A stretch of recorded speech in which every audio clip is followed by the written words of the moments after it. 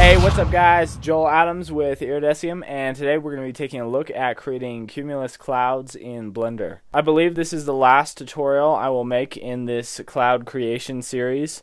And with this video and the other tutorials in this series, you should be able to create any sky you can imagine, and hopefully do away with images as sky backgrounds. I had a lot of failed attempts before I came to these results.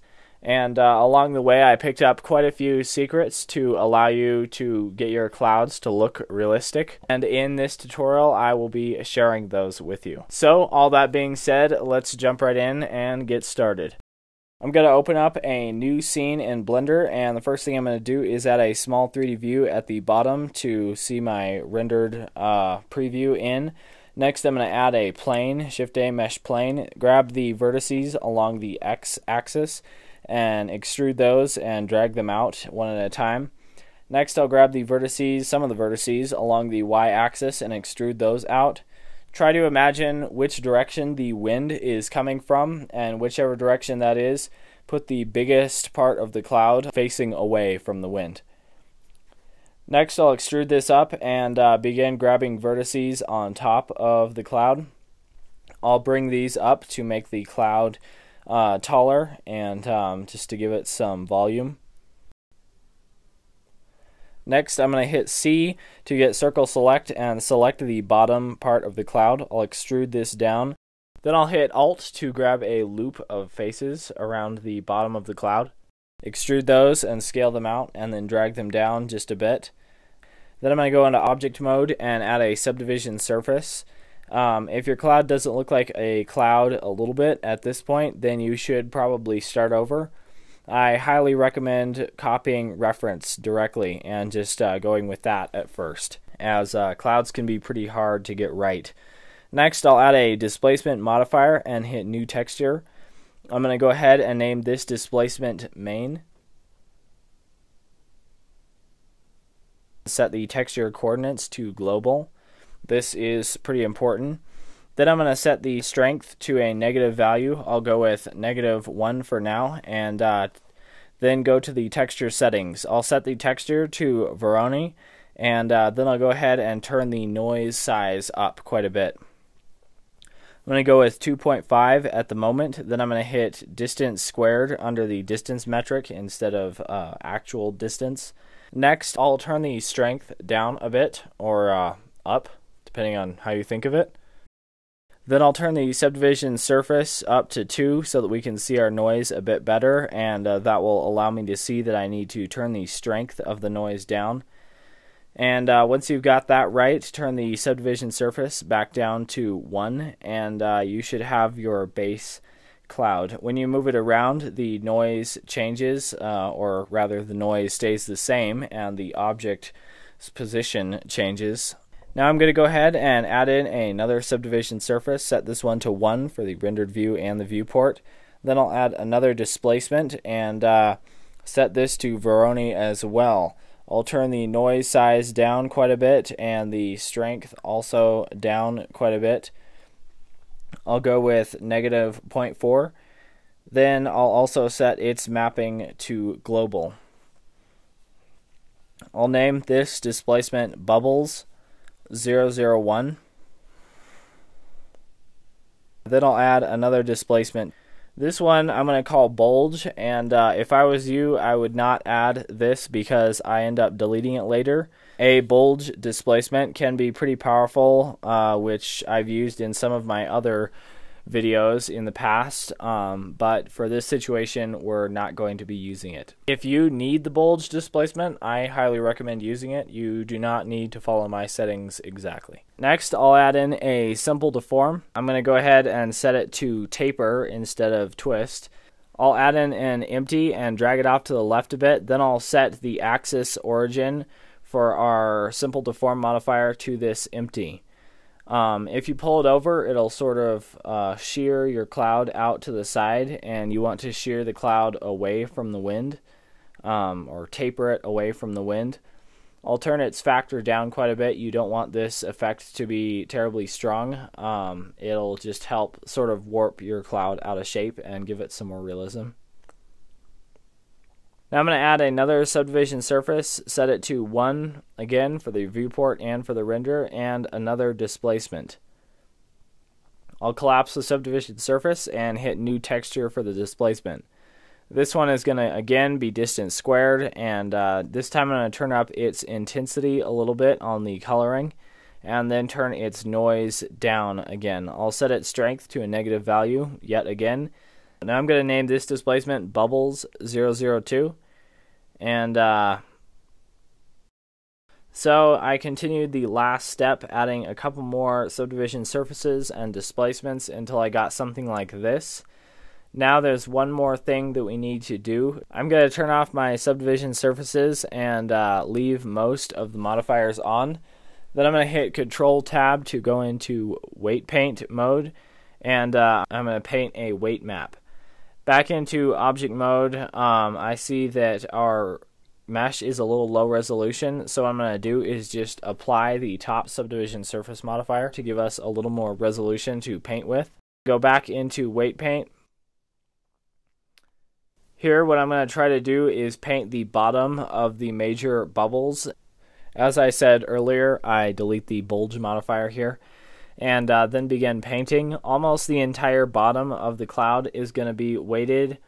Then basically what you want to do is paint the underside of the major bubbles. Alright, so the last thing that you're going to need to do is invert this map so that everything is weighted except for the areas that we painted. And that looks pretty good. Once you've done that, you can turn your brush to 0 weight and continue refining the map if you want to. I'm going to call it good and go back into object mode.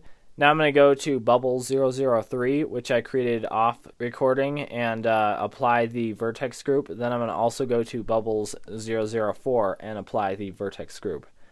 Those bubble maps are basically just the same thing we've already done. It's adding another Veroni texture and turning it down a little bit. Next, we're going to change some settings, set some settings. I'm going to go to the world and make it a bluish color for the background, and turn its brightness up a little bit. That looks pretty good. Now I'm going to go under the render settings and under light paths. Here I'm going to set the transparency max to 1024, and I'm going to set the volume bounces to 4. At the moment, I'm going to set the resolution to 80% of 1920 by 1080. Next, we're going to go back to the 3D viewport and add in a lamp, sun lamp. I'll just move this off to the side a bit and rotate it. I'll rotate this around so that it's sort of coming from the same direction the wind is that I'm imagining.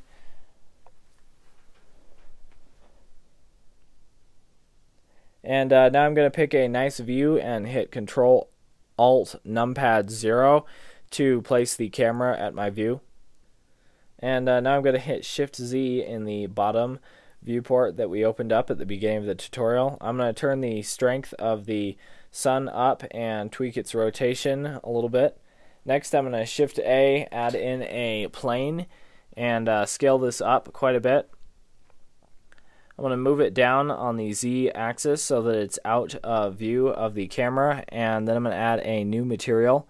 What this is going to be doing is adding a shadow to the bottom of the cloud so it's not the same color as the rest of the cloud. I'm just going to make it bluish and pretty dark so that it shades the bottom of the cloud. I'm going to go to Material and hit New Material. I'm going to delete the Diffuse shader and, of course, add in a Volume Scatter shader. Plug this into the volume input, and I'll turn its strength up to 5. And when you render that out, you will get something that looks like this, almost cartoonish. Next, I'm going to go and add in a gradient texture. I'll add in a converter color ramp and plug the gradient texture into the color ramp. Then I'll plug the color ramp into the density of the volume scatter and add a math node in between those two. Set it to multiply and turn its value to 8. Next, I'll add in a geometry node and plug the position into the gradient texture. I'll go vector mapping node and set its rotation to 90 degrees on all axes. And that's pretty good. It's a basic cloud texture, and if you move the cloud up, the position of the gradient will not change at all because it's plugged into the position of the geometry, and it stays put while the cloud geometry moves. I'll tweak the color ramp a little bit on the cloud. Then I'm going to go and add in a texture, noise texture. This is going to be to break up the perfect cutoff point at the bottom of the cloud. I'm going to add a color mix RGB. Plug this in between the color ramp and the multiply. I'll set the mix RGB to overlay and plug the noise texture in.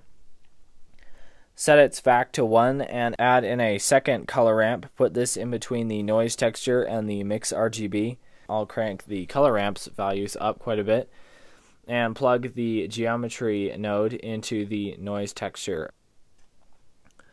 I'll set the scale down to 0.5 maybe, and then continue to turn the contrast up on this with the color ramp. This will break up the bottom of your cloud a bit so that if you're viewing it straight on, it doesn't look like a perfectly flat cutoff. With most cloud scenes where you're looking up at the cloud or down on it, this does not really matter, so you can skip this if you're looking up at the cloud. Next, I'm going to tweak my view a little bit to look up at the cloud more. And I'm going to scale the plane up a bit. I'm going to move it up a bit closer to the cloud to make the bottom of the cloud darker. I'll turn the world background's brightness up a bit.